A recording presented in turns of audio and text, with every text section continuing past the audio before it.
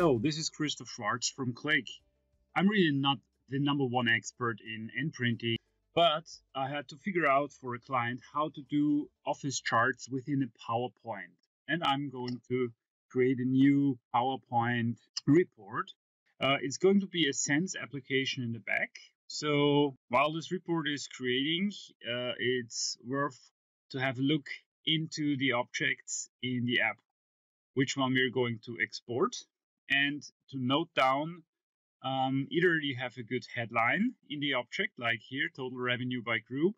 If you don't have that and you were lazy giving it meaningful titles, you might want to find out the ID. So I found it very useful to use a simple extension called setObjectState.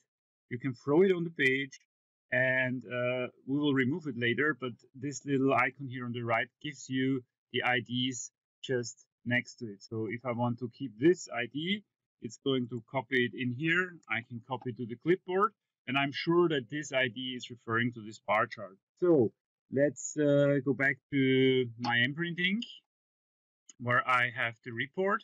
I click on Edit Template. It's going to launch the local installation of the NPrinting Designer, and I will add this table now. So I'm clicking on Add Object. I search for the ID that I had pasted. Yeah, of course I need to look into the right connection. So it's the executive dashboard that I have defined before. Yes, please use this table, and you can see I can use the table as a whole in one tag. And if I do so and hit preview, I'm just getting a PowerPoint table, which is not that nice. It's not that what we finally want to do, but just to give you a quick idea. So it's the data behind that chart. So we don't want the table as one thing. I want to give a nice title, and then we hit on Insert Chart. This is going to be a PowerPoint chart, of course. So let's use a bar chart.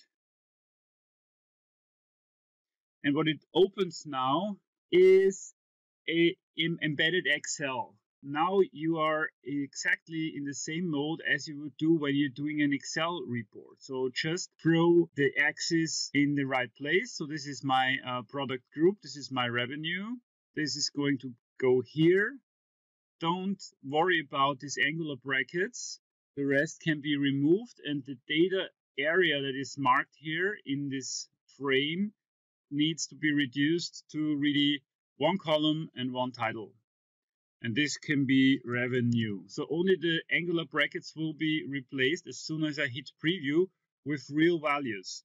So let's make this a little smaller and hit preview. So you get the idea.